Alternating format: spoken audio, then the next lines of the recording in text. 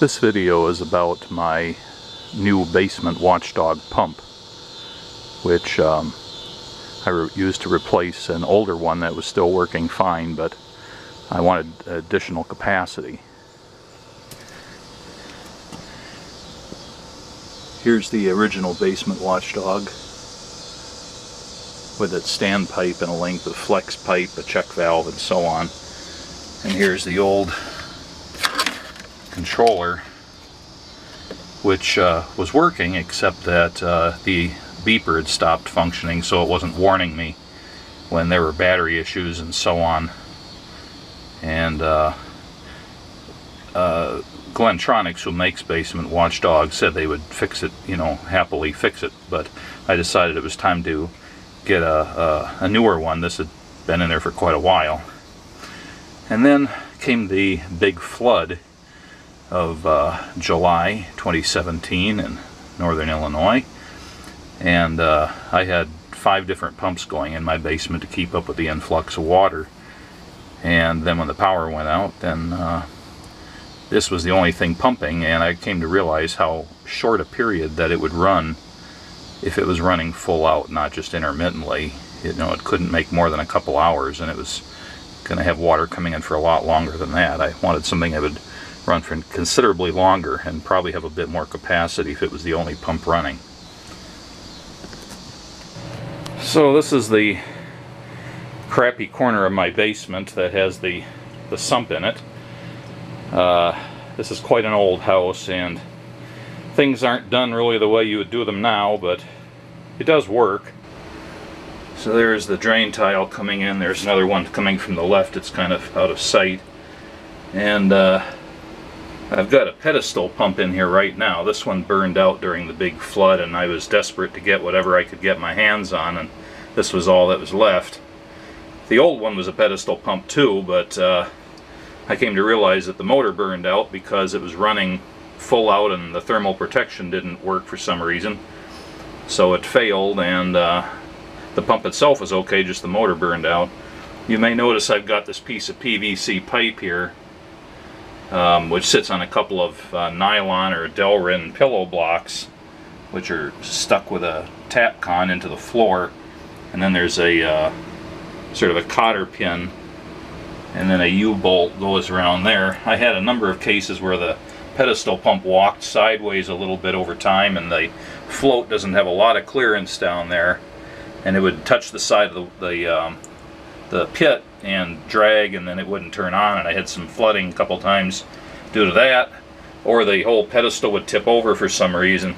So I put this in here, and that helped a lot. I would recommend anybody with a pedestal pump do that, because they are top heavy and there's really not that much keeping them from tipping over or walking around in there. Anyway, the new basement Watchdog pump is down there, and it's just like the old one. I can hardly tell the difference. I've got a standpipe coming up, or a riser pipe. You can kind of see down there where the black dot is. I circled the hole that you're supposed to drill in the side of there. It's a downward facing 1/8 inch hole, safely above the water line, as they recommend. And that's to prevent an airlock that would prevent it from starting properly. The new basement Watchdog floats are these double floats, so they've actually got 2 reed switches in there operated by magnets in the floats. So if one doesn't work, the other one will a couple inches higher. I've got this other basement Watchdog switch. It's the old kind with 1 float, and that's wired into my emergency house system that monitors the water level down here. And then on top of that, I've got these, not sure if it's too clear where it is, but right there, it's like an antenna wire, twin lead going up here, and this is from a I think it's Reliance. It's a home monitoring system that measures or monitors things like power and temperature, if you're going to freeze and burst your pipes. Water level can be sensed at various locations, and it calls you on the phone. So I've got that system set at the highest set point. I've got the alarm set at a point higher than the basement watchdog switch, and that itself is set higher than the float on the main pump. So the main pump turns on. If it can't keep up or if it fails, then the water level rises and trips hopefully the lower of the two switches on the basement watchdog system. If the water rises above that and hits the blue read switch, then my alarm system goes off. And if it goes almost to the top of the pit, then this other sensor picks it up and calls me on the phone wherever I am and say, hey, you've got a problem. So I have a dual discharge.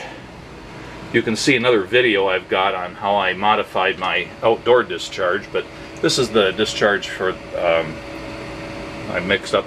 No, this is the discharge for that system behind this grubby piece of plastic. The line goes into a crawl space and then makes a turn and goes out underground, but also has a Y in it and goes out above ground where I can tap in a fixed angled pipe that drains down to the driveway. So if it can't pump out underground because it's plugged or frozen or whatever, then it'll get out the other way. I also have a big valve down there just above the sump pit where I can drain that line out while the pump is running. It catches some sludge and stuff that collects down there, and I drain it out every once in a while. Plus it's just a good way to test it. If I'm not really sure it's running or how much it's pumping, I can crack that open and it splashes out and runs back into the pit, and I can see that it is indeed kicking water out. On my secondary line, this one I put in much more recently, and it actually has a sort of a clean out or observation plug in it, and that goes out through the crawl and goes out into the terracing down into a swale area, and that's all within the confines of the house, so it wouldn't freeze unless everything goes to heck. And then this also has a drain, test, clean out, whatever, and then the sump line comes in. This is the one for the basement watchdog. And I did something a little differently here. When I replaced both these pumps, I went from the 1¼ inch flex line that I had to 1.5 inches. They're really set up for 1.5 inches, and I was messing around with lots of adapters to get it to work with 1¼ inch, so I abandoned that and went with the 1.5 inches. Unfortunately, the hose that I could find is all 6 feet long between flat sections where you're supposed to couple it. So to keep it from snaking around and touching the float or getting in the way and causing problems, I've got it clamped at the side of a workbench here. Just keeps it up out of the way. And then this one here from the basement watchdog starts right here, and there's the check valve down there, right where I'm pointing, and then it goes up into the flex hose and makes a loop and then comes in down there. I've got it all wire tied to various things, so it hopefully won't thrash around a lot and cause trouble. If I find that it does, I'm going to re-rig it in some different way. Let's see what else I can say about that. Well, this other pipe coming in there is the air conditioner condenser, so that constantly drips during the summer. Let's see. You might be interested in this little system I've got here. This is a homebrew system. It's got battery holder with 4 D batteries or D cells on the back and 4 Ds on the front, and just got a little bit of digital logic, and there might be an op amp or something. There's a optocoupler, LED optocoupler, and basically what it does is this monitors AC power in the house. It just plugs directly into the line, and if the AC power stays out for a timed period, then it'll give an alarm. Or if the float switch in the sump pit is activated for a few seconds, then it'll also give the alarm. And once it gives the alarm for either purpose, it locks it in, and it doesn't matter whether the AC power goes away. It's got the battery backup, and it has a couple of LEDs down here that flash to get your attention. They're bicolor and they go red when there's a problem. Green is good. There's a test and a reset switch, and then there's just a regular phone cable here that runs up to a couple locations in the house, and in parallel I have modified switch plates just in the wall as if it was a light switch or something. Modified switch plates, and it has a Sonalert in there, which is ear-splittingly loud. You can't miss it when it goes off, and that's powered from this. And then there's also a pair of test and reset buttons just like these on those panels. So from either those locations or here, you can trigger it to test it out, or you can reset the alarm. But if the alarm is still valid, it just comes right back on. That saved my bun so many times. I'll come home from a trip, you know, I won't even realize it rained while I was gone, and it'll tell me that there was a high water issue. Even if it didn't crest the sump pump or the sump pit, I'll know that it reached that magnet, or that there was a power outage, and I should go around and check various things in the house that are affected by power outages. And it woke me. This is the thing that woke me up on the night when the huge thunderstorms came through. Otherwise I would have been blissfully unaware that I had a big problem, and I had to take quick action to keep from a big disaster happening in my house. If I hadn't had this, the other systems I had, I probably wouldn't have heard. So this is a pretty cool thing that, you know, I don't know if there's anything commercial like this, but it's pretty easy to whip it up on your own. I can force it to test here by holding this in for a few seconds. You can hear the beeping. That's coming from a sensor on the other side of the house. So even down here in the basement and all that distance and through the different rooms and doorways, I can hear it, and you can see the red LED flashing here. And then I reset it. So I lied before. This is just a AC power indicator, and this is the alarm indicator. So this is one of my two remote panels for the system I just described. It's the size of a normal plate for a switch or an outlet, but since I have access to a engraving machine, I just engraved a piece of plastic with a black core like you'd use for making industrial nameplates. But I could have just as easily used a regular switch plate and used some sort of label or something, and I wouldn't even have needed to do that. It's pretty self-explanatory. And then just mounted it to a box. This doesn't even have a box behind it because it's all low voltage wiring, and I actually tucked the wire behind the frame of a door frame, and this is just in the room of my entryway of my house. So this one I get, you know, if I'm just walking through the door coming back from being out of town or something, I can tell if there's a problem. And then the other one's at the other end of the house. Anyway, so it's got a Sonalert here, which is quite loud, and then there's the test button and the reset button. So I'll fire it off from here.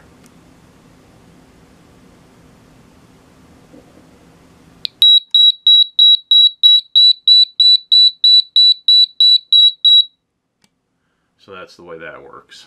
Anyway, so I have that. I also have a small battery of various test bits and plug ports for hooking up to these pipes here, doing various tests. I just keep everything right here. I've got my handy dandy Grace Digital internet radio that I use whenever I'm down here in the basement. Just for yucks, I'll turn that on now. I was listening to old-time radio comes on from here last. The Fox River Lock System, dedicated to preserving the history of the locks and opening the Fox River for recreation. Anyway, so the basement watchdog. I used to have just a duplex outlet up here, and everything was plugged in with an outlet strip, and it was a rat's nest, and it was a mess. So as part of this basement watchdog upgrade, I replaced it with a duplex box and a single box. They're all in the same circuit, but I've got a surge protector on there because of the solid state nature of this basement Watchdog, and their strong recommendation that you do it. So I plug that in there. Both the primary and the basement Watchdog pumps are plugged in there. And then I've got this here, instead of the outlet strip, I can plug in my alarm system and my wall wart for the internet radio.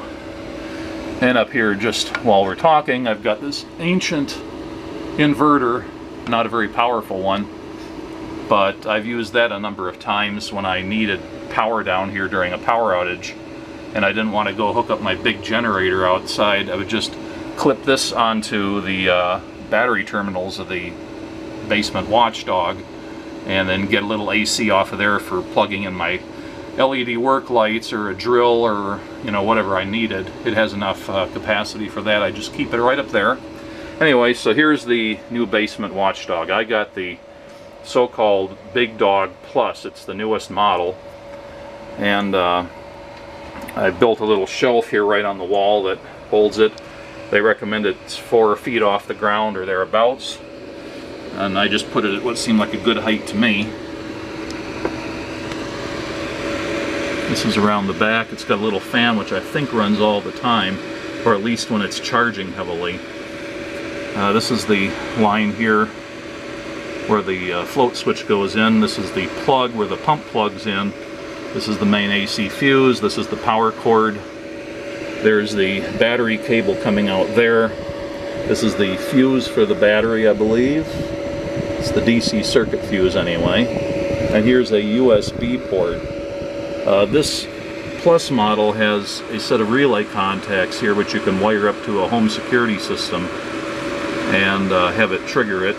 They have several different products that will use a data link, and this is one of them. The regular Big Dog, I believe, does not have it.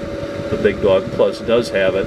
It's a thing that costs about $200, and it plugs into this and the other models that accept it, and it is a Wi-Fi unit. It'll go through your Wi-Fi router and give you various status indications over Wi-Fi.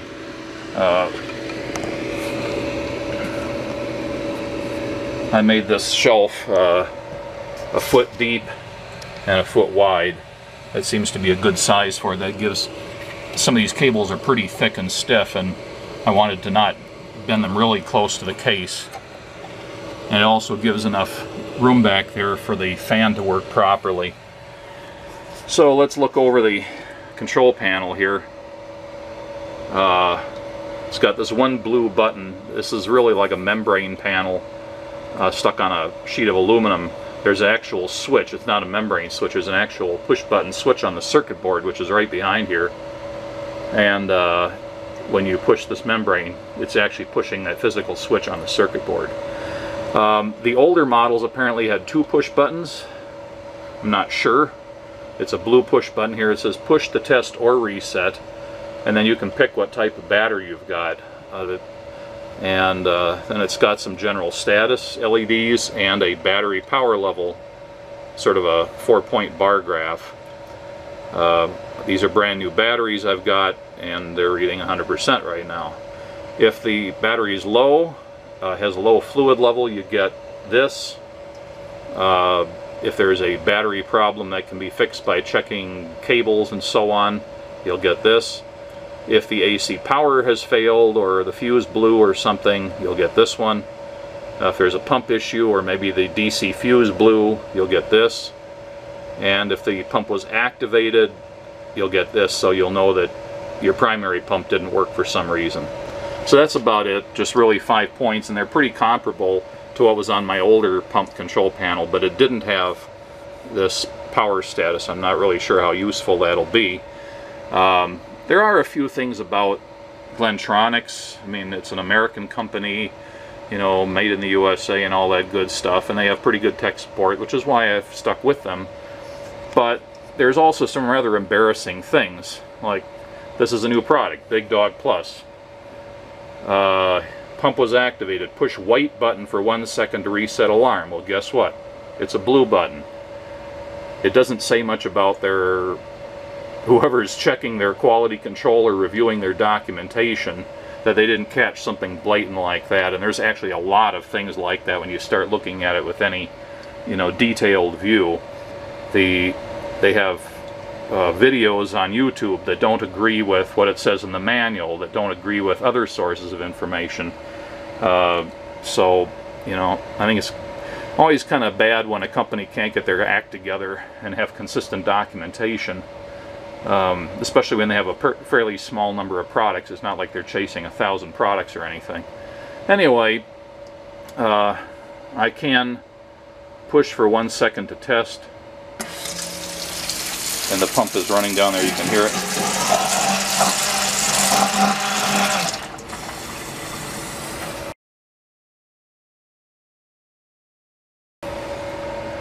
If it had come on normally, I would have got a light here, and then I would have had to reset it using that button, but it didn't sound the alarm here because I just tested it. So there's that. Now I can talk about the batteries. They have these battery boxes that one of them comes with the pump kit, and the other one I had to buy separately. I wanted it to match just for aesthetic reasons, so I ordered it from Glentronics, so I get the same kind. I actually bought the pump kit with what you get is the power unit here. You get the pump, and you get one battery case, but no battery or batteries. And you don't get the PVC, you don't get the check valve, you don't get any of the other hardware. So really, a battery box, a control unit, and a pump is what you get with the kit. You have to buy your battery elsewhere. I bought the main thing from Home Depot online because they didn't seem to have the Plus version in the store. And I found that if I ordered it online and had it brought in, they actually drop shipped it from Glentronics instead of shipping it from a Home Depot warehouse somewhere. And that was the only way through them that I could get the latest version or be sure of getting it. The guys in the store weren't at all interested in, you know, ordering me one when they had some of the older ones still in stock. Anyway, so here's the battery box. You can snap it down, or you can just leave it laying on there to keep the dust off and the spiders out. The batteries, this is the actual official Basement Watchdog battery. It's a marine type battery. It comes with the carrying handles, which is nice. I don't think there's anything special about it. I haven't done any reviewing on it. You know, it's the battery they endorse, it's the one they warranty, and I imagine it's a pretty good battery. It's probably not the best one I could have gotten if I really did some homework and so on. Anyway, it has the usual Basement Watchdog thing where the second fill cap from the plus side is the one you put the special yellow cap in, and then this electrode plugs in and monitors battery fluid level. I always keep the original cap there in case I decide to dispose of the battery. I've got something to screw into that position. You'll notice here I've got two cables, or two wires coming off of each side, and by the way, they use wing nuts, so there's no special tools required. This is this yellow cable, which is another thing I had to order from Glentronics. They didn't have any of the stores that I found that carried this product. None of them had the battery boxes or this yellow cable. It's nothing special. You could buy a cable from the hardware store, but it's not too expensive, and I decided to get the official one. And that goes to the second battery. Same model of battery, same battery box. It just has both batteries in parallel, and that approximately doubles the run time that this pump will go on battery power. Let's see. I'm not really crazy about these battery boxes. They give you the oops, I had the thing on backwards. They have these wider sections there to accommodate the cables. There we go. So the Big Dog product is, I believe, the only Basement Watchdog product that will accommodate a dual battery, and that's the main reason why I got it, plus the fact that it's also their only product that has a high-powered AC power supply in it.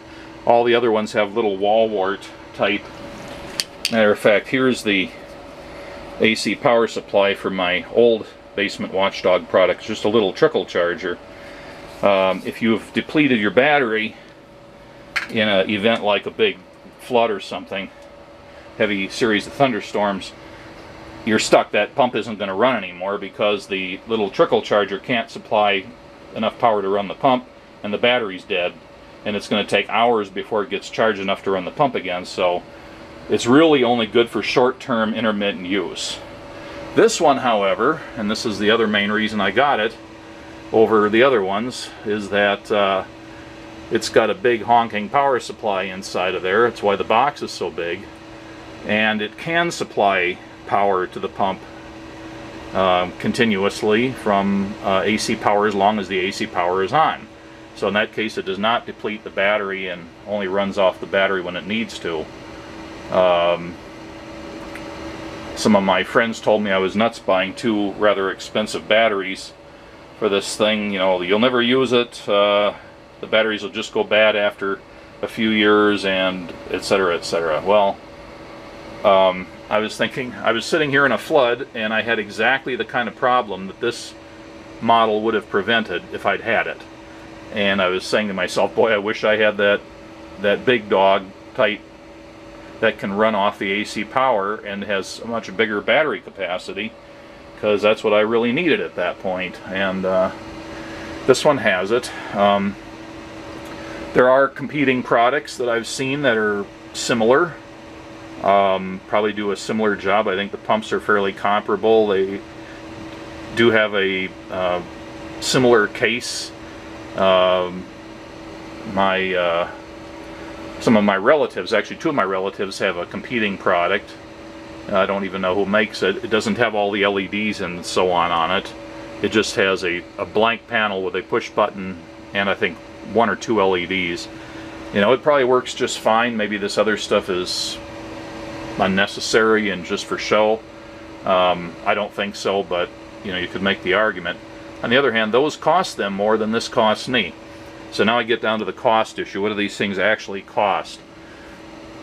The basic big dog product with, again, just the power supply control unit here, 1 battery box, which can't, you know, isn't worth more than $10 or something, and the pump itself and some cable, that's $500 street price. That's what they sold it, or sold it to me for, from Home Depot. And then to make it useful, you need at least 1 battery, which is, I think they're about $120, and preferably, well, the battery box comes with it for the first battery, so there's that. But then you're going to need, you know, unless you already have a standby sump pump, you're going to need to have, you know, probably another $40 or so at least for a check valve and hose, PVC pipe, zip ties, you know, whatever. I've got a lot more junk on here than the basic system, so this probably costs me more than it would cost somebody else in a more normal setup. But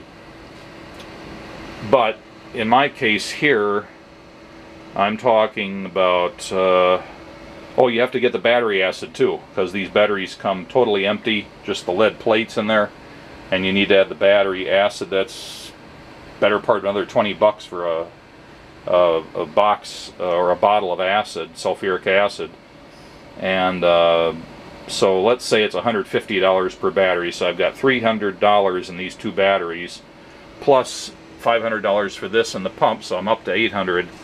And then you know, the battery box and the other cable, say that's another $50, so up to $850. I don't think I paid for shipping on this because Home Depot shipped it to me for free. I picked up the batteries at the store. That obviously didn't cost me any shipping. I think the black flex hose and the PVC pipe and the check valve and some unions and couplings and stuff probably cost me another $100, so we're up to about $950. So you're pretty close to $1,000 system here. I know that the ones my relatives got installed cost them about $2,000. I'm sure a lot of that's just the labor. This took me the better part of a day to do everything here. That was including tearing out the old one, doing all the plumbing stuff, going shopping to the hardware store for the parts I needed, filling the batteries, reading the manual, mounting the shelf to the wall, redoing the outlets. You know, all that stuff was a one-day project. But now it's done and it seems to be working, and I'm going to follow this talking part of the video with a slideshow of some pictures I took of the inside of the control unit and some other views that aren't so clear on the video. Hope you found this useful. Oh yeah, one other thing. The manuals and the online tutorials are full of admonitions to make sure you buy the right kind of battery, and they say use only the 7.5-hour battery, and that's what they call it. Go to the store, go online, can't find a 7.5-hour battery, nothing by that name whatsoever. But it's all over their website, all over the manual. You can download and read ahead of time.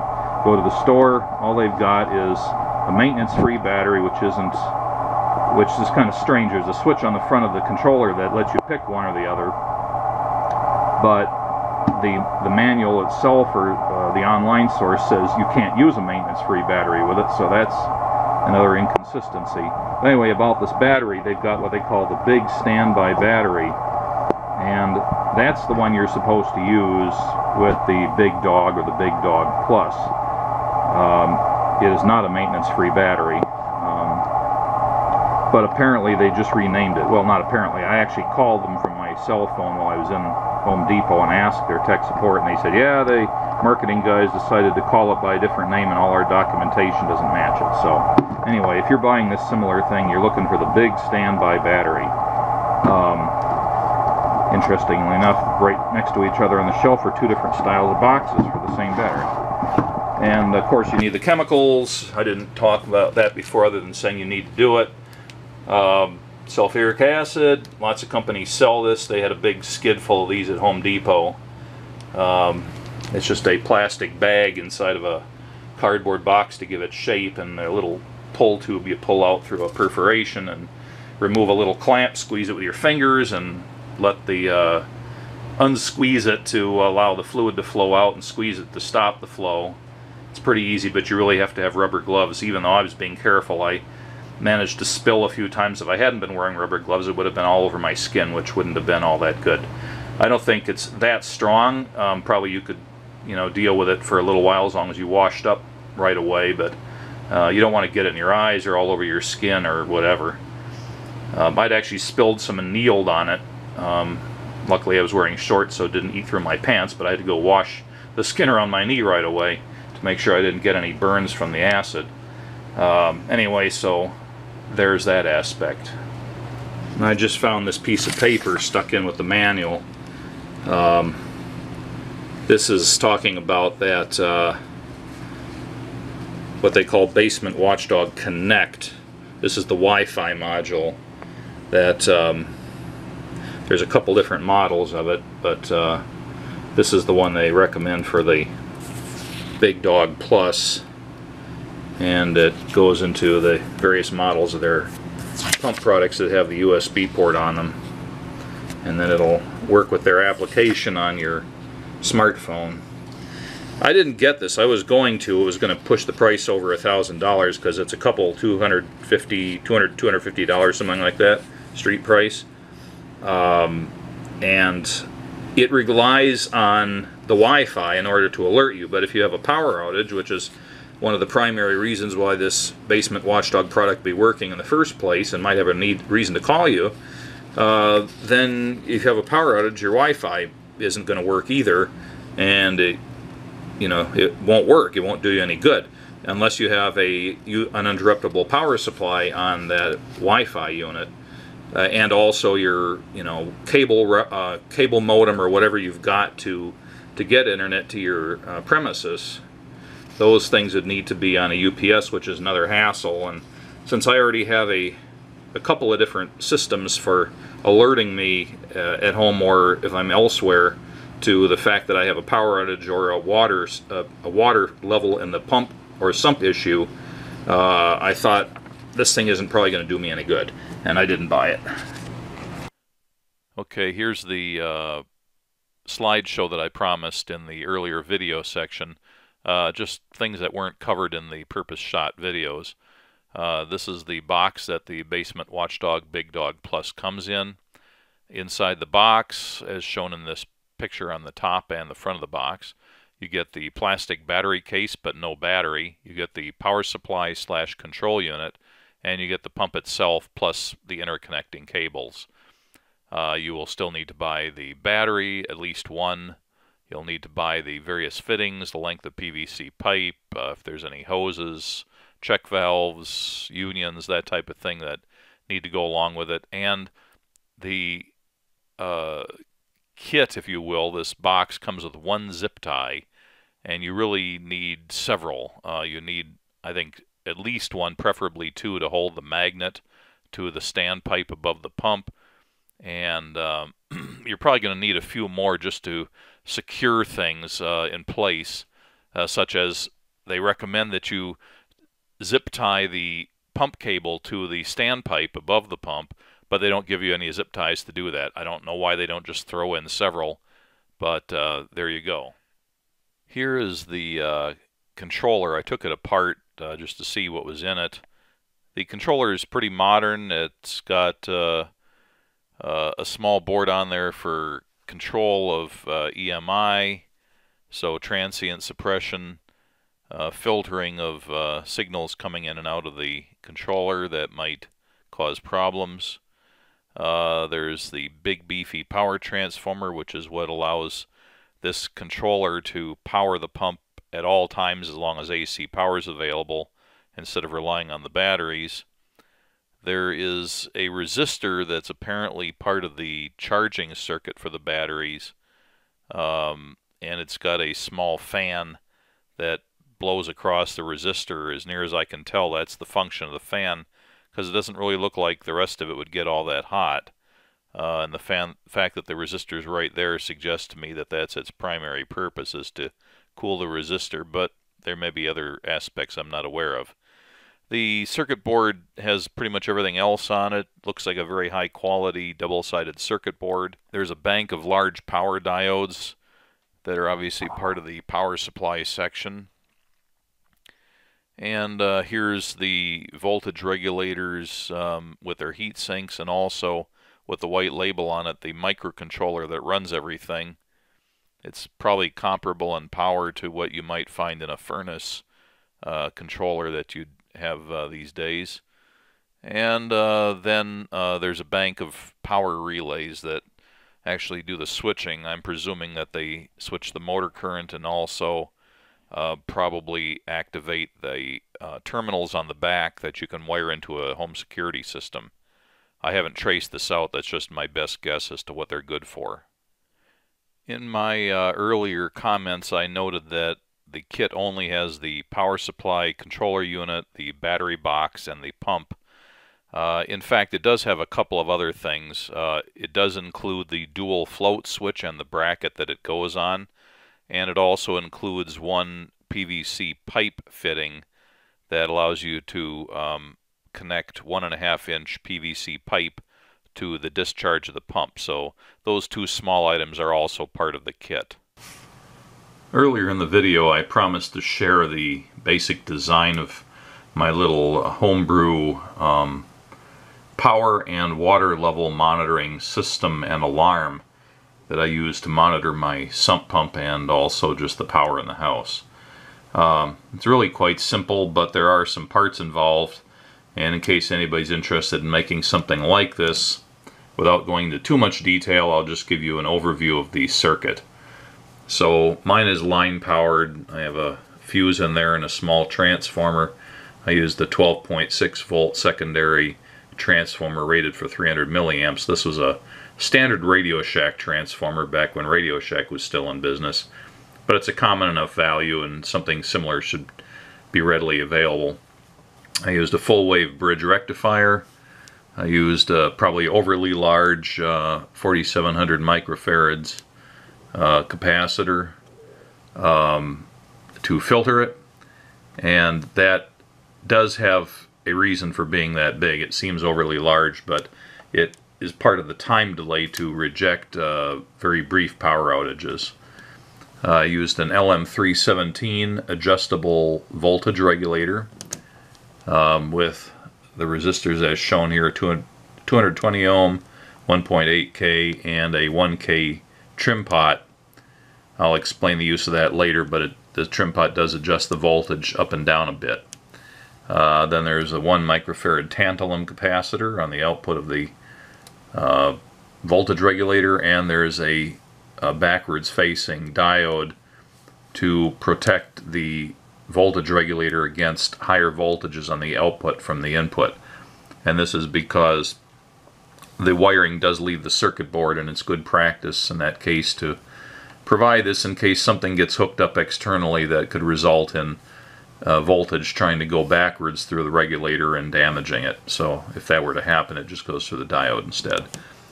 I have a couple of test points on the circuit board for monitoring the output voltage, and that's used when adjusting the trim pot. There's 2 logic chips on the board. They're both 4011 or 4011 CMOS logic chips. Those are just quad NAND gate or quad 2 input NAND gate parts. So very common CMOS part. The 12 volts, which is a nominal 12 volt generated by the 8 D cells, comprises a 12 volt battery that comes in through a pair of terminals, and it's diode coupled into the positive voltage for the circuit board. Likewise, the output of the voltage regulator is also diode coupled into the same point. The reason for this is that either one can power the circuit, either the battery or the AC power supply can power the circuit, and everything else comes off this point. But you don't want to have anything coming from the batteries unnecessarily when there's AC power available. So this trim pot is here so you can adjust the output of the regulator a little bit higher. My notes say set it to 14 volts. All it really needs to be is higher than the diode voltage, so that whatever voltage is coming through here minus the forward voltage of this diode always results in a greater voltage here than what's coming through the 12 volts through this diode. So this diode is reverse biased and does not conduct, and therefore nothing comes out of the battery until the AC power dies, at which point this is no longer reverse biased, and then the battery voltage can send current through this diode and into the rest of the circuit. As part of the AC power monitoring, I have a red-green bicolor LED. It only really needs to be a green LED, but I wanted the LEDs to be the same color when they were green, and the other LED is a bicolor LED. And I found that if I just use a regular green LED next to a bicolor LED operating in green, they didn't look even remotely the same shade of green. So I just used another bicolor LED here, and it's biased in a direction where it's always green when it's illuminated. The red part never gets biased in the correct direction for it to light up. And then there's a current limiting resistor, and then it goes through a 6N139. This is just sort of a fairly vanilla LED optocoupler chip. And basically when there is AC power coming out of the, or DC power coming out of the AC power supply, it goes through the green LED, through the current limiting resistor, and then through the LED and the optocoupler, and lights both the LED here and the LED inside the optocoupler up. That couples through and turns on the NPN transistor in the optocoupler, which makes it a short. And here you've got this RC network, a resistor of 47K going to V+, which is the output of the voltage regulator after the diode drop. That's this point right here. And then a 100 microfarad to ground. And that's set up to give a 3 to 4 second delay. And so normally with power on it, this NPD is shorted out, which shorts out the capacitor, pulls this point to ground. If you lose AC power, then this goes away, the NPN opens up, the capacitor is no longer shorted and it can start being charged from V plus through the 47K, which with these component values takes 3 to 4 seconds for it to reach the necessary threshold voltage. So this is the built-in time delay here, but you also add to that the time delay that this capacitor here can continue to supply power to the circuit, which is a few more seconds.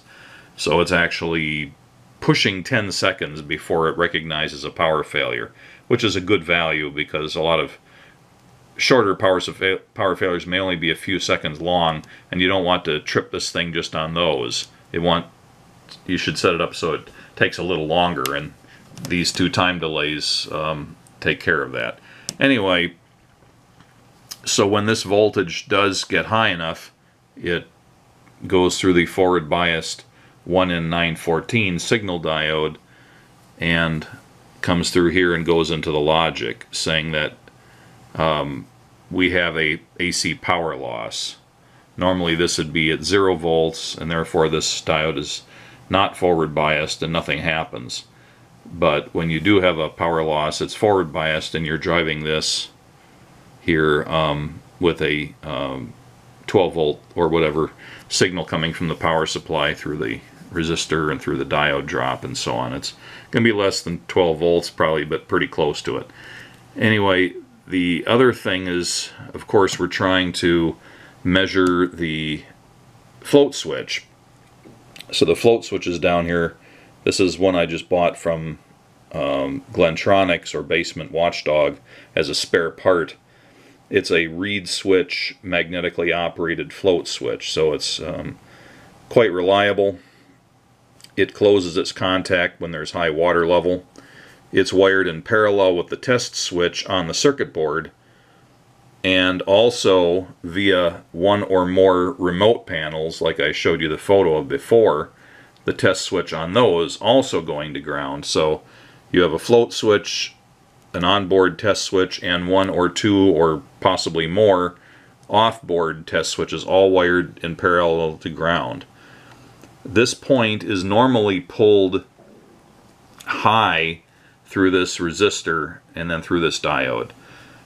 Whenever any of those switches, float switch or any of the test switches, are closed, they pull down through this diode and thereby pull this point down close to ground. This NAND gate is wired as an inverter, so when you pull this point low through the float switch or the test switch, this point goes high. And when that goes high, it starts charging this 100 microfarad capacitor through the 47K. You'll notice those are the same component values used up here for the time delay on AC power loss, and that's because I also want a 3 to 4 second delay before it reacts to a high level switch in the sump. So once it charges it up to a high enough threshold, then it goes through this diode to the same point that the AC power monitoring circuit went to. In either case, this point goes to a logic high. Now, what's this diode here doing? All it does is it discharges the capacitor quickly whenever you reset the float switch. And whenever you don't have your finger on the test button or the float switch clears, this point will go to a low value near ground, and it discharges the capacitor very quickly through this diode. If you didn't have the diode here, it would take 3 to 4 seconds for it to discharge back through the resistor. So it just gives it a quick reset. Here's another NAND gate wired as an inverter, although in a different configuration than this inverter. They both do the same thing. You could either tie both inputs together or tie one input high and drive the other input. It does the same thing. It was mostly for convenience on the circuit board for some reason. I don't remember why. There might have been a foil going between the pads here on the circuit board, necessitating not coupling them together. It saves a jumper. Anyway, it's an inverter. Over here is a flip-flop built out of 2 NAND gates, and the way it works is both of these inputs to the flip-flop pin 9 and pin 5 are normally at a logic high level. When you bring this one to a logic 0, it locks the trigger on. It flips the flip-flop to the on state. If you bring this input to a logic 0, it resets the flip-flop. And this output is usually at logic 0, but when you've turned the flip-flop on or triggered it, it goes to a logic high. And this output is always doing just the opposite of what this output's doing. So normally it's a logic 1. When it's triggered and locked in, it's a logic 0. So it's the complement of the other output. So what do we get here? Whenever you've got either an AC power failure or a float switch or a test switch sense, this goes to a logic 1, gets inverted to a logic 0. We know from before that that will trigger the flip-flop to go into its locked-in state, where this output goes to a logic 1. Meanwhile, the other output necessarily goes to a logic 0. So we go down here and, well, let's discuss the other situation first, where it has not been triggered. In that case, this is at a logic 0 and this one's at a logic 1. We go through here, and this is another NAND gate wires an inverter, so the logic 1 becomes a logic 0, and meanwhile this point is a logic 0 inverted here to a logic 1, so you have current going in this direction, therefore it has to go through the green LED and back to this one, which is currently at logic 0, thereby illuminating the green LED in a normal condition. Now if we get the trigger and we flip the flip-flop to the opposite state, where this is a 1 and this is a 0, now those get inverted back here. The 0 gets inverted to a 1 and the 1 gets inverted to a 0, and it drives the LEDs in the opposite direction. So now you've got current going through the red LED and the LED switches from green to red. But notice that this inverter here isn't a single input. It also has this oscillator, which is built around 2 more NAND gates, 2 resistors, and a back-to-back capacitor, which probably didn't really need to be back-to-back, but that's the way I did it. Well, yeah, it's possible to have one side being high and the other side being low, and then when it flips it's the other way around, so it's a good idea to have them back to back in this situation. This gives approximately a 0.5 hertz square wave, which is coupled in here, so whenever we're in the triggered state where this is a logic 1, then the output here will go between logic 0 and logic 1 at a 0.5 hertz rate. So it flashes on and off at a twice a second rate, essentially.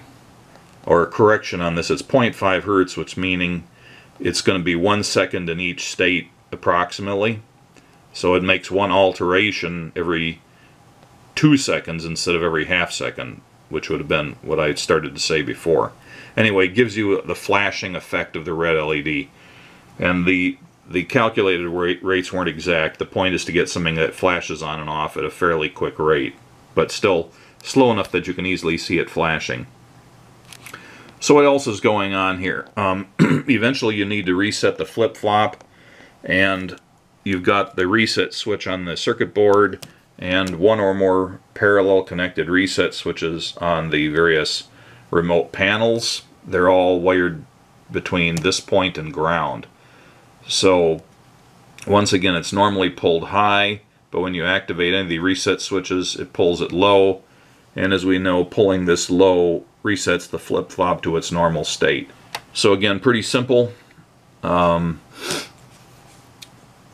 final thing to talk about here is when you have triggered it, this goes to a logic 0, and that goes up here through a resistor to a PNP transistor, It's a high side switch in this case because it's connected directly on its emitter to the V plus power supply. And as we know, when a PNP is connected in this way, a low signal turns it on. And since we have a low signal here coming out of the flip-flop, that turns it on, and it conducts from the power supply into these remote panels. In the remote panel is a LED and the sun alert or other loud buzzer wired in parallel. You have to make sure that the buzzer can operate at 12 volts or nearby to that voltage for proper operation. Now this LED here, even though it's not shown in the schematic, is got a current limiting resistor connected in it. So you should have a resistor shown in this point here, or I think this schematic was originally drawn when I was going to use an off-the-shelf one of the red Radio Shack panel LEDs that has a built-in or an integral current limiting resistor, and the schematic was drawn accordingly, and then I ended up just using a regular red LED and had to stick a limiting resistor inside the circuit right there to accommodate that. I set this up so you can use a 4-conductor phone cable or telephone cable to connect between the main circuit board and one or more of these remotes. Really, there's no practical limitation on how many you can have in parallel as long as you don't exceed the capacity of the power supply. There's no other big loads on this, and it's good for upwards of 300 milliamps. I don't know exactly what the sun alerts take. It's not that much current, so you could have several of these in parallel. The LED takes virtually nothing. Anyway, so I use the red wire for the positive supply to the remote panels. I use the black wire to come back to ground. And then I have the yellow wire and the green wire for the test and reset switches, which also go to ground. So the whole thing can be done with 4 wires, and that's pretty convenient for running it around the house. And you don't have to put it in conduit or anything. It's perfectly safe. If you cut it, nothing bad's going to happen. If a mouse chews through it, nothing bad's going to happen. It's no worse than having something happen to a telephone wire. So I think I've pretty well covered the circuit there. I think that's about it. So hopefully you found this all useful.